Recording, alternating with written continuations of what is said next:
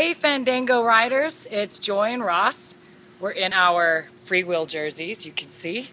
And we just did the Saturday ride for Fandango. And it's about 80 miles with about 3,600 feet of climbing according to my Garmin. And the 80 mile is the long option. There'll also be something in the 60, 50, and about 35 mile ranges.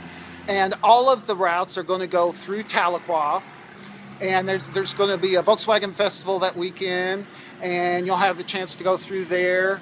And then you end going along the Illinois River. It's gorgeous scenery. Beautiful ride. Really nice pavement. The only road with any traffic is the shoulder of 62, which we used on Freewheel.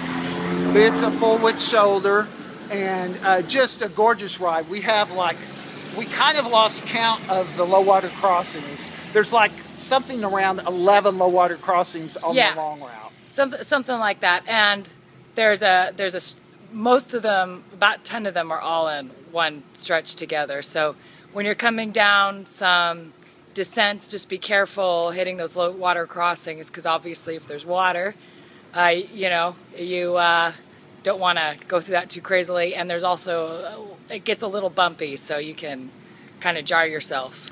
And we saw a bison. We saw bison and longhorn, Texas longhorn cattle. It's just a beautiful route. Fort Gibson's really cool with some of the historical sites.